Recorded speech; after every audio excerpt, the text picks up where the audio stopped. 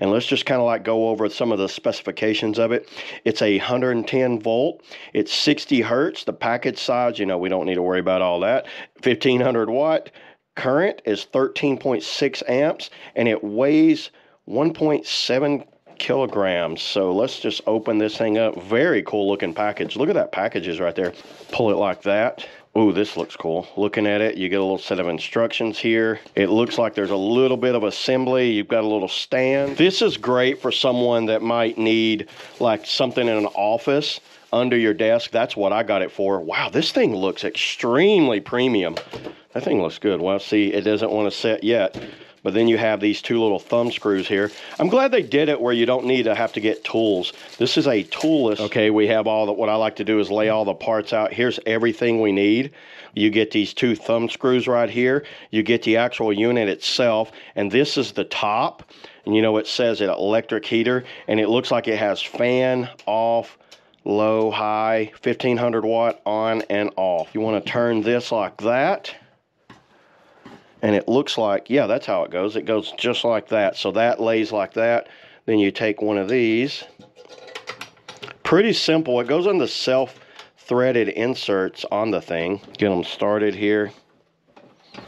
Be sure not to cross-thread them. There we go. Okay, I got it all like set up here. You just basically put these two thumb screws in there. Remember to have that little piece right here above that. And what it does not let it flip over like that, but you can adjust it facing up. And not many heaters have that. That's one of the features of this that I really wanted, was a feature to go up. I just plugged it in. So let's go ahead and let's look over this thing.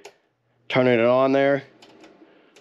Okay, so you would leave this on. Check that out. You would leave that on. So that's in the on position. This is off. That's just a fan. That's cool. That's just a regular fan for cooling you down. And then if you want, you could go low. This is like, I think this is 700 watts of heat right here. So I got my heat gun. I let it run for a minute. Woo, 165.7. 195, 249, let's go ahead. Let's turn it on high.